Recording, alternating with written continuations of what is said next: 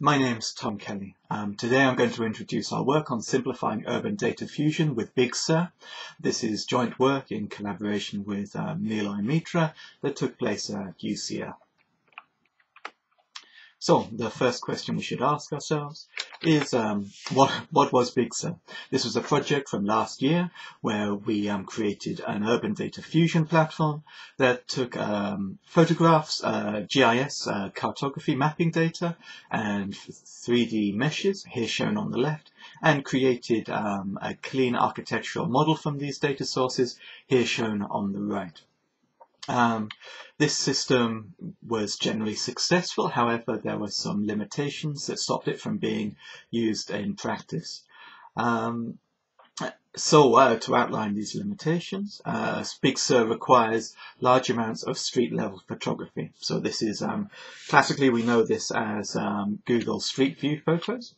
And the problem with this data source is that it isn't always available. Often it's not able to it's not possible to get access to all sides of a building. It's not able to take good photos of all sides of a building, or you're not able to get into, for example, the interior courtyards of large urban structures. In addition, processing these images required specialized hardware. It required an NVIDIA graphics card with a lot of memories, and there was no guarantee that the features that we would detect with this expensive hardware would line up exactly with the photogrammetric meshes that were reconstructed using different images in a different pipeline. We can see the complicated BigSUR pipeline here on the right, and what we want to do is to remove the image branch at the bottom of this diagram in order to simplify the technique.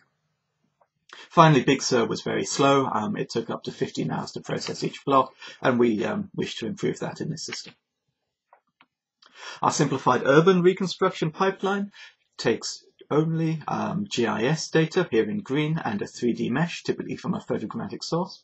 And the goal is to create a clean building mass that is simpler and faster than the existing BigSUR system. Typically, these GIS footprints come from mapping providers, and the 3D meshes come from photogrammetric reconstruction or LiDAR reconstruction or many other sources, but they typically contain a lot of noise. Here we can see noise examples in the model, and we can see that there are often holes and other problems with these meshes. So the goal is to have a robust system that can work with these two data sources. Briefly, we'll divert into geometry and discuss how we will reconstruct our masses.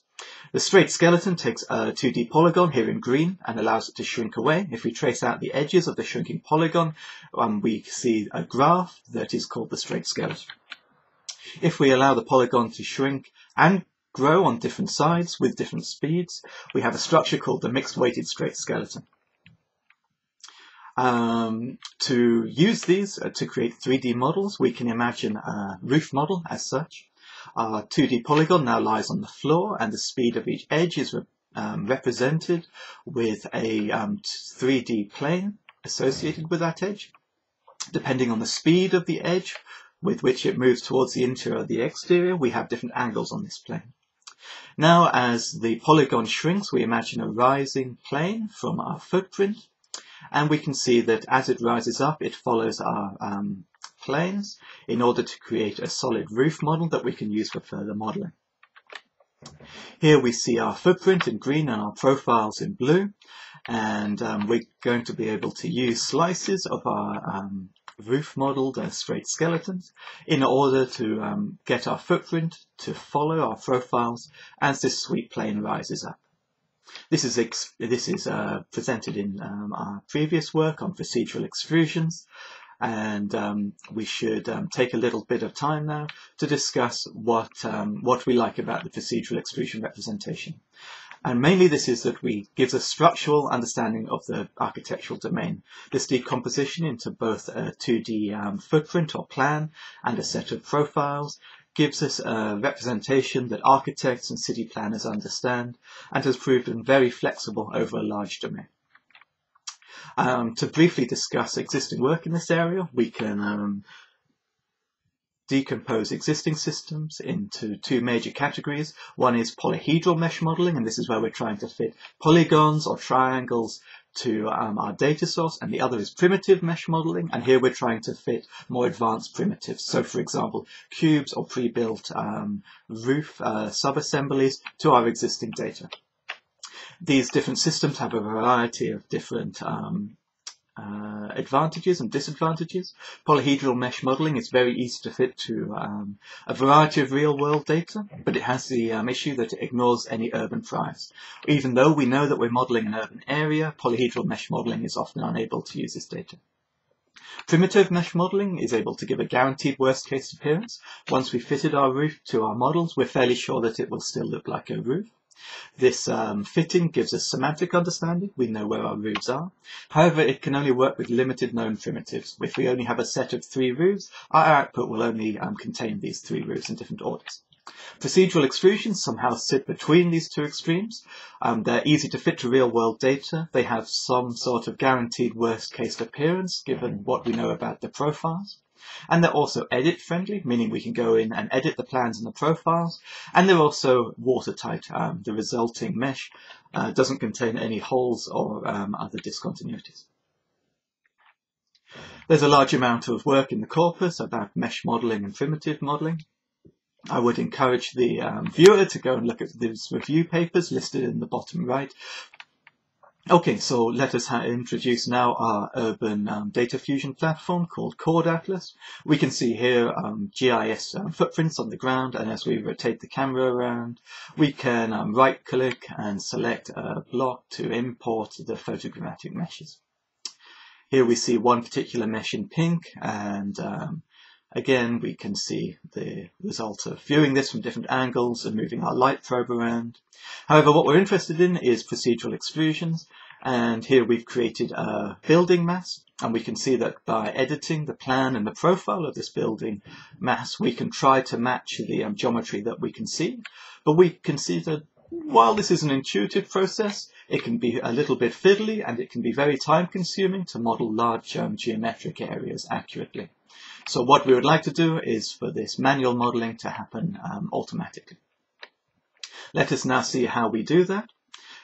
We start off with our GIS footprints here in green and our photogrammetric mesh in pink. This might contain a lot of noise and problems. We slice this mesh horizontally to create a large number of horizontal lines. We'll discard the GIS data in a second, and we orient these lines to match the GIS data. There goes the GIS information. We next cluster these horizontal lines using their prominent directions, starting from the longest lines that we've discovered. We continue to cluster until we've found all the prominent directions, and then we discard any clusters with an area below a certain threshold. We take our longest lines and project them onto the ground plane, and these have become our sweep edges, which will be important later on. Along these sweep edges, we slice our 3D mesh vertically to create a large number of noisy profiles, and then we process these profiles to create a nice set of clean profiles that are ready to go into our optimization stage. At this point, we run an optimization on the inputs, but I referred the viewer to the accompanying paper for the full details of this optimization procedure. The output of the optimization is a set of watertight footprints, and for each edge on these footprints, we have an assignment of a profile. These assignments will allow us to use the procedural extrusion system to create solid mass models. For every footprint, we get a separate mass model. Here we see examples in pink and purple. Let us see how this works on real-world data. Again, we have our input noisy mesh here. We can compute the profiles, and we can see a large number of profiles across the footprint here.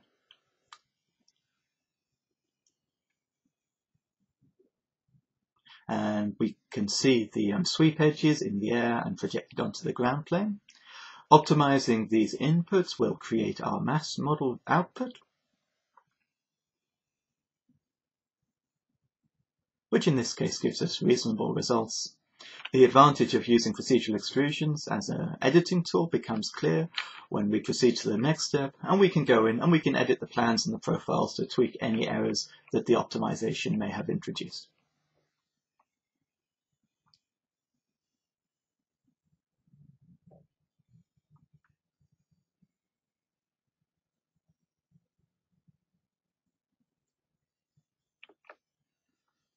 To summarize, the modifications we made from BigSUR, our simplified approach only uses the sweep edges to compute the footprints. These are guided by the mesh heights and the sweep edge geometry in order to find our closed watertight footprints. We do not use any photographic information anymore, and the profiles are only used and computed after we've identified the footprints in order to speed up the optimization process. At this point, we can look at some of the different parameters that have an effect before looking at the results. One of the advantages of our system is that we're able to keep the same footprints layout, but to vary the quality of the profiles. This allows us to change the number of polygons in the model very easily and simply. We can see an input mesh on the left in pink, and in yellow, green and blue we can see the effect of changing the quality of the profiles used. A second parameter that we investigate is the effect of the sweep edge area threshold. So if you remember, we had these clusters of horizontal lines that became sweep edges, and we discarded any clusters that were below a certain area. If we set this threshold very high, as in this yellow example, we can see that we lose out some of the detail, but we're able to create again a nice simplified representation of the geometry. Because this set of houses are on a hill, we see that the profile computation has not been good for this, these long stretches of building with this coarse, with this high threshold in the area. However, as the threshold decreases through the green and the blue examples, we can see that we have much higher quality both profiles and number of polygons in the results. However, we can see that with a very low threshold, we begin to see some irregularities caused by the problems in the underlying data. Which sweep edge area threshold to use is very much up to the user, and it depends on the kinds of artifacts that they're prepared to accept in the results. Now let's have a look at some real-world results from 3 different cities, and again we encourage the users to look at more results and details in the accompanying paper. First is New York. This is a block from Lower Manhattan, and we can see the rectangular shapes of the buildings and the rectangular profiles are well represented by a parameterization. We can see that away from the edges of the building, where we have good GIS guidance, there are some problems with rectification of the footprints, but otherwise the results are reasonable. We can look at some statistics for this result. We can see that there are 150 sweep edges. The optimization time was 445 seconds. The optimization contained about 20,000 variables, and the mean squared vertical error was 6 meters. The linear error, that's the non-squared error, is shown on the right on this color plot, and we can see that for most areas of the roof, we have very good representation of the geometry. We can see that some areas in the interior, and for example water towers, aren't well captured because of this area parameter that was not set low enough to capture these features on purpose.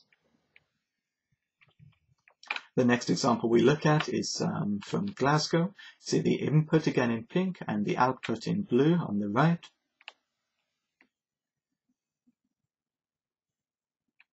The Glasgow problem contained 46 sweep edges, took only 11 seconds to optimize, had 3,000 variables and a mean squared error of 1.3 meters. Again, we can see a very good matching between the geometry and the mesh, as showed on the right of this plot. The largest errors that we can see are between the individual houses, where, for example, chimneys and deep crevices between the buildings are not well represented. Finally, we can look at a result from Madrid.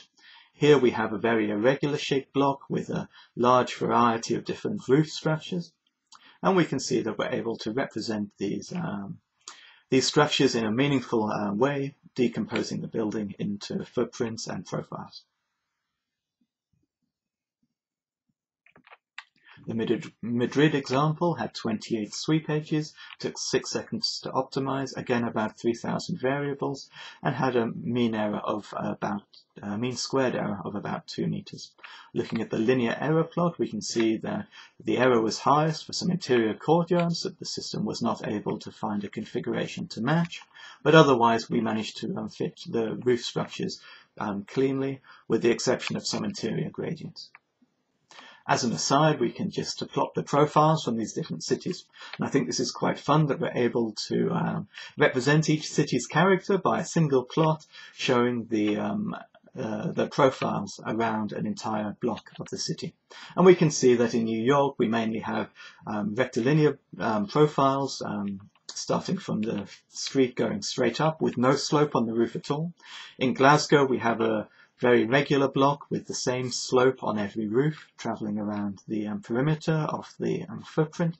But in Madrid, we have a variety of different roof angles and roof heights, leading to much more interesting geometry. To discuss the limitations of the system, we can say that our integer programming problems can still take up to 20 minutes to run. This is much faster than the many hours that BigSUR took to run. But for smaller blocks, we saw this is instantaneous, normally less than 5 seconds for smaller residential buildings. Another error with the system is when problems are encountered, when we do observe errors, they're at a semantic level. And this means that we can either be missing an entire substructure, as we saw in the New York example, we were missing the water towers, or we might have an entirely wrong gradient over an entire footprint, as we saw in the Madrid example. And again, we have to say that procedural extrusions can only represent geometry that can be decomposed into our plans and profiles nicely. This means that curving structures that we might see in more modern architecture or overhanging structures might not be represented so well in the system. I'd like to thank the ERC and CAUS for providing funding for this project, and to thank you for your attention. Thanks for the collaborators on the original BigSUR project, and I note that software is available from this URL. Thank you.